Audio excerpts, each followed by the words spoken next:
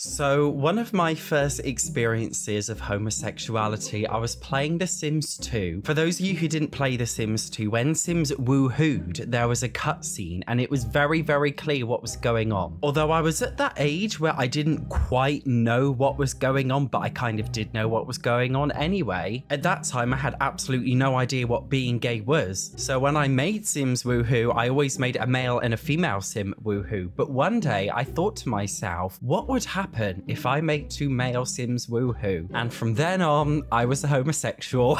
I'm joking, but that was basically one of the first experiences I ever had where I felt sexually aroused as a teenager going through puberty. The Sims has generally been very accepting to at least some extent of homosexuality, even before the rest of the world was not accepting of it at all. The original Sims game was weird because although it didn't recognize gay relationships, it didn't really technically recognize straight relationships either. Sims could basically just flirt with anyone, although marriage could only occur between a male and a female Sims. Same-sex Sims though could at least adopt, but marriage was only for straight Sims. In The Sims 2, Sims could woohoo, flirt, and whatever else with the same sex. The Sims 2 even had sexualities whereby they could choose whether they liked a man or a...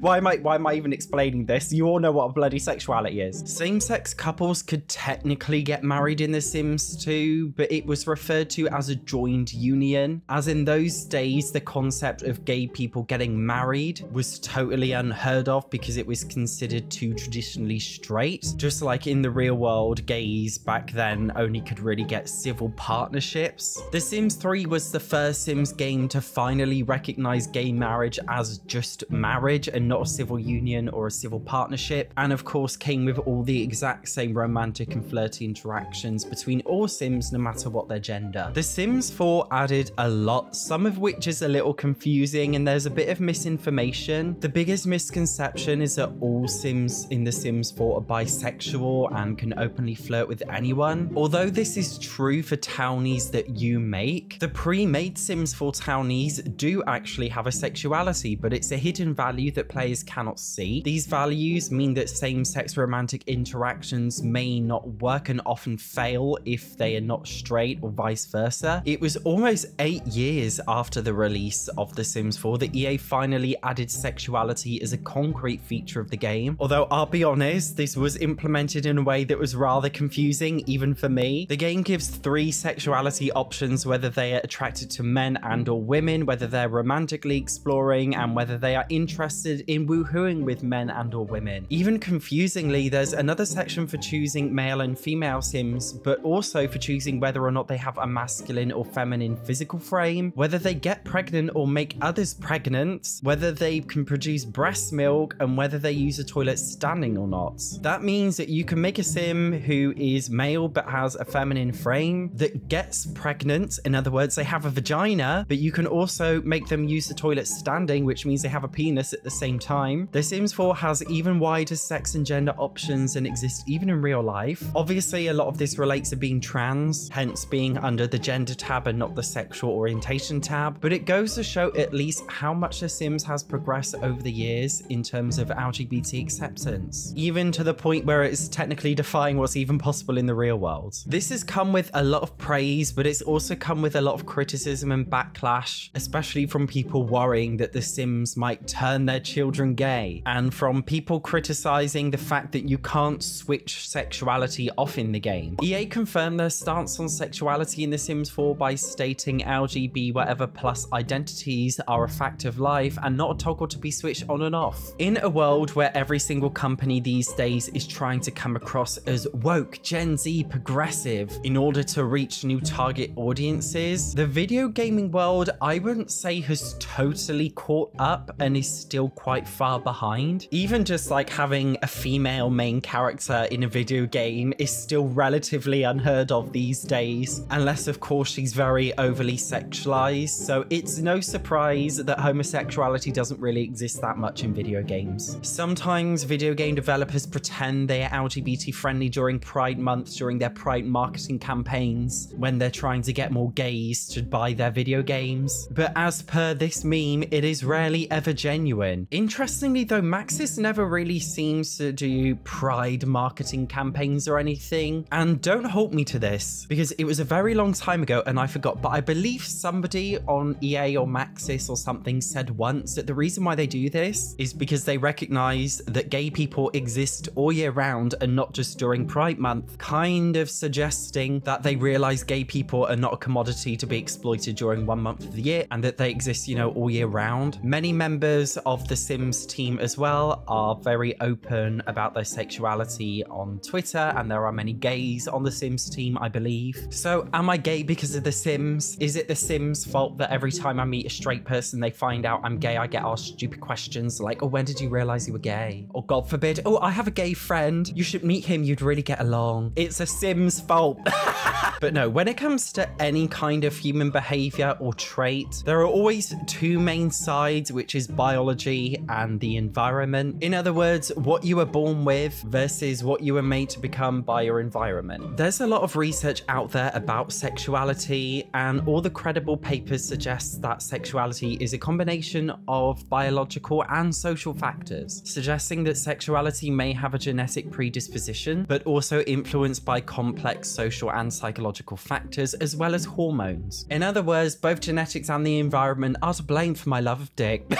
Genetic factors not relating to one specific gene, but more so a complex array of multiple genes and how they may affect prenatal sex hormones. And environmental factors being more related to the acceptance of sexuality rather than the development of sexuality. And the acceptance leads to realization rather than actually causing it. Obviously, research studies are just dumb research studies. At the end of the day, nobody really knows anything about anything. We just make guesses that can be fitted into scientific molds that can be measured and put in a research paper, but that's all it really is. Sexuality is very complicated, and to be honest, nobody knows how it occurs. When I was brought up, gay people were never really spoken about. Sometimes if a flamboyant man was presenting a TV show, somebody around me might make a homophobic comment, but back then I was too young to really know what that actually meant. 99% of my life I've only been exposed to heterosexual people, so if it was totally learned behavior or something that you pick up through the media, it would make more sense for me to actually be straight. Yet still, I found myself as a hormonal teenager making two male Sims woohoo in The Sims 2. And even though The Sims didn't necessarily make me gay, I feel like anyway, I feel like it has had some kind of impact on my sexuality in at least some way, which is why I think it's an important topic to explore. I ask you guys, seeming a ton of you who watch my videos are homosexuals. One of you nicely put, did The Sims make me gay? No. Did The Sims help me realize, understand, accept me being bi? Yes. Looking back, as I said, one of the first experiences of me feeling sexually aroused was playing The Sims 2, making two male Sims woohoo. In fact, though, even before that, I used to always, before I realized you could even make two male Sims woohoo, I used to just make male and female Sims woohoo. But interestingly, it did arouse me. But when I was aroused, I was looking at the male Sim. So like even before I made the two male Sims woohoo, like the gayness was still there. People always ask me, along with basically all other gay people, when did you realize you were gay? Honestly, I hate the question so much. By the way, can I add, if you are straight watching this video, it's a very rude question to ask someone. Please don't ask it. Anyway, when I answer, I always say, well, when did you realize you were straight? And they say, I didn't realize, I just knew. I always just knew. So then I go back and I say, well, from a scientific perspective, when did you first experience straight arousal feelings? And then they say, oh, well, through puberty, because that's when sex hormones spike, etc. And then I say, well, based on that, you first technically realized you were straight through puberty, and I realized I was gay through the exact same means. And then they look really confused for about 10 seconds. And then they realize what I'm saying is sexuality develops in the exact same way for gay people and straight people. One day you just look at something, you feel randomly sexually aroused and you don't know what it means and you don't know why.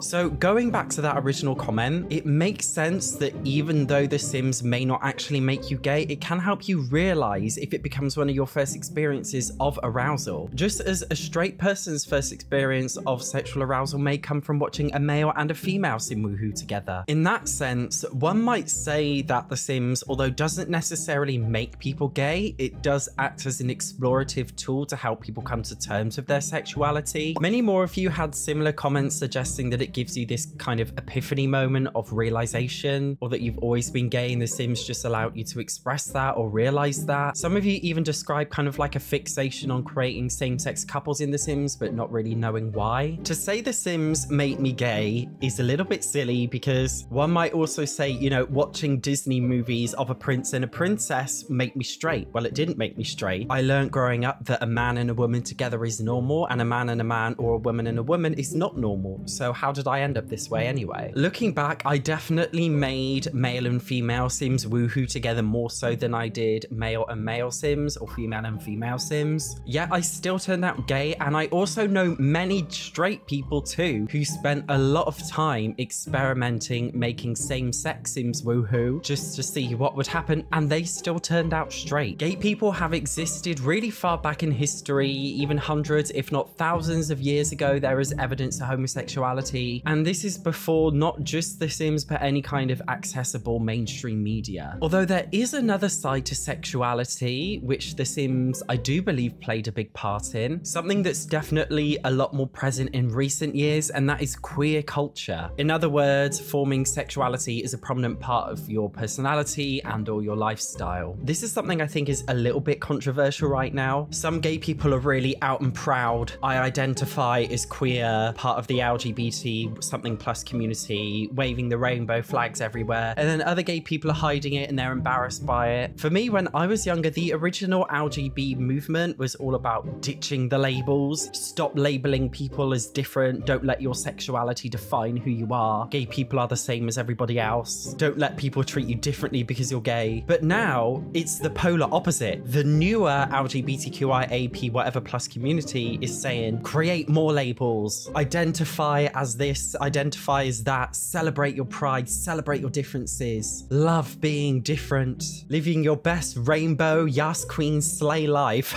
The Sims 4 is most definitely full of these culture references, especially with its wide array of rainbow design outfits and objects, including the terrifyingly cursed rainbow clown dress. Sometimes EA does do cringy, queer-related marketing campaigns about celebrating your rainbow slay pride. Although, as I said before, I do give them credit for not just limiting this to only Pride Month and actually doing it consistently throughout the year. Although, like, it really does make me cringe. Celebrate yourself. Like, what am I celebrating? Liking dick.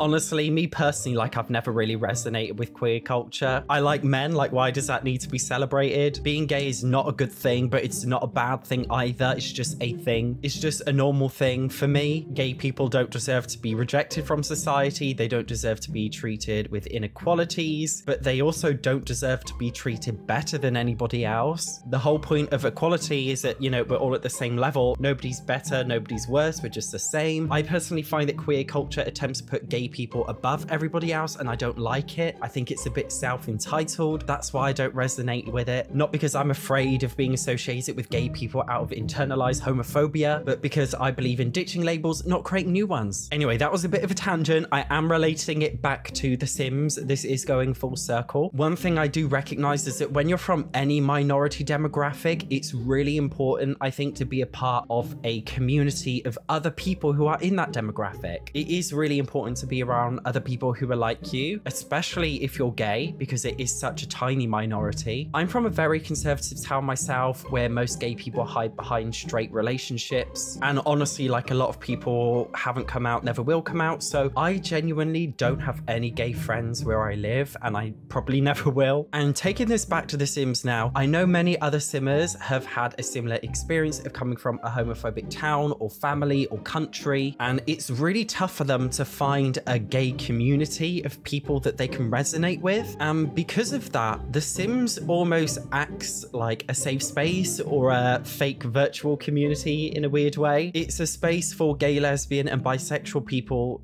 to explore their sexuality in a way that's very freeing and free from judgment. I don't know about anyone else who's gay, but I personally find it very isolating constantly being around straight people all of the time, especially especially, you know, if I go to a bar or a nightclub, I really do feel like a black sheep. But when I go to a gay club, I feel so relaxed, like I can breathe. I don't even know why, but I think it's just being around people who I know for a fact are not going to judge me. I think all gay people have been there when you're around drunk people in a bar and some straight man comes up to you and finds out you're gay. Oh, really? I have a mate who's gay. Do you really? Good for you.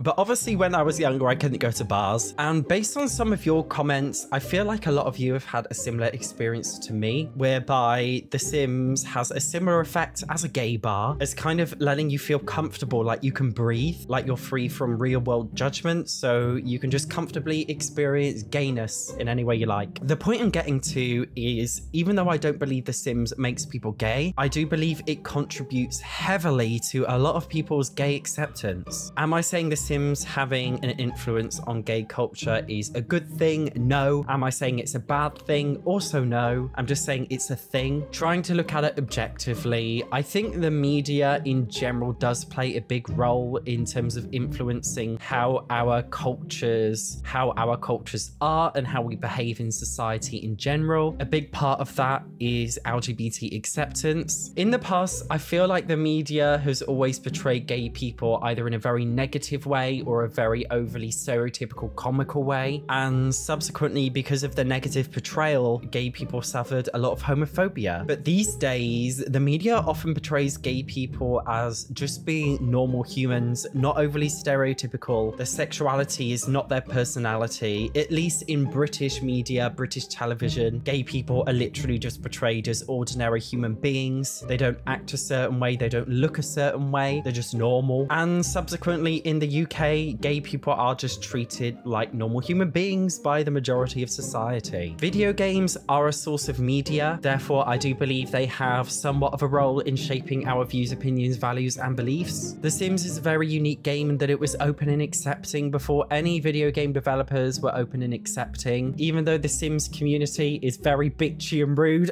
at least people in the Sims community are very accepting of anyone and everyone, no matter what their demographics are. Even the Sims content creator community is very diverse, a lot more than other video game niches. I think the Sims is very unique because the typical video gamer is a straight man, whereas the stereotypical simmer is either a woman or a gay man. In no other gaming world really are straight men the minority other than the Sims, and straight men I know who do play the Sims tend to be also very progressive and pro-gay rights. In that respect, as the only major game that simulates life in its entirety, I think it's great that The Sims has always been a pioneer in natural self-expression. Even when the rest of society has traditionally disagreed, gay Sims are not forced to come out. It's just something normal that happens in the game without context or any other real-world prejudice. I can confidently say that The Sims did not make me gay, but it did help me to understand what my sexuality was, and it's definitely helped me to feel more open about my sexuality growing up and just make me feel like a normal human being. The Sims made me comfortable to explore my lesbian self, make me feel normal. It definitely didn't make me gay, but it did certainly normalize same-sex relationships to me, which is great. No reasonable gay person is trying to force their sexuality on children like a lot of the homophobes say in the conservative media. We just want to live our lives like normal human beings, and we want society to recognize that we are in fact normal people, and I think The Sims contributes to that in a positive way. Thank you very much for commenting, by the way, on my post. I read all of your comments and they've all had a massive impact in terms of shaping this video, so thank you awfully much for that.